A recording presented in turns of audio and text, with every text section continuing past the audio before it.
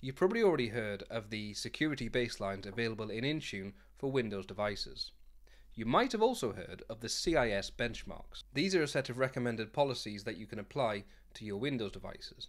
Now, the issue with these two things, for example, the security baselines are baselines that you could apply to your Windows devices, but the current implementation of security baselines sucks. It just is not a very good way to apply policies because it doesn't use the settings catalog. And the settings catalog is the right way to manage settings on Windows devices.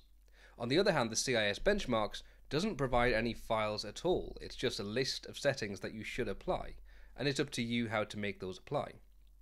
And so taking a look at this GitHub from Dennis Reitfield, if we jump into that, we can see that he has compiled a list or a set of configurations based on the CIS benchmarks for Windows devices. And this uses the settings catalog. Let me show you what I mean. You can see these are all the settings available that are set in this policy. I'm just going to download this. I'm also going to go back and grab the other one. Notice this one is user. The previous one I just downloaded was computer. I'm going to download that as well. Over into Intune, and we're not going to look at the endpoint security section. This is where the baselines are. We don't need that.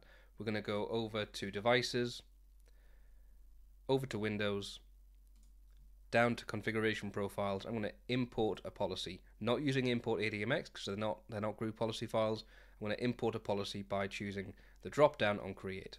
We'll choose import policy. I'm going to give it a name of CIS benchmark computer policy. Let me just import this one here for computer. Choose save. I'm going to do the same again.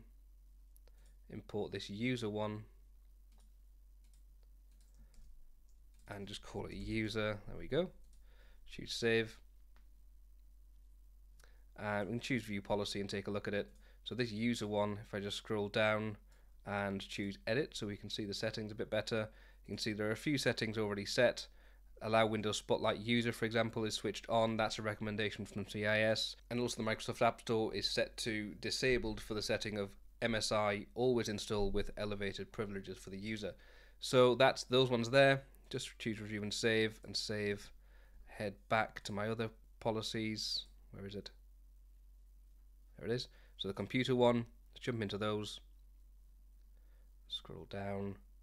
We've got a ton of settings. Notice that they're all based on the settings catalog, which means that they're very easy to turn on and off and understand how they apply and why they apply. But also, it means that it's based on the settings catalog, which means it's better than the security baselines because it applies these settings individually and reports on them individually, which means no conflicts are likely to occur in the reporting of this configuration profile. I think this is brilliant, so thank you to David Reitfield for putting these together and making them publicly available, because no doubt these took a ton of time to get together. See you next time.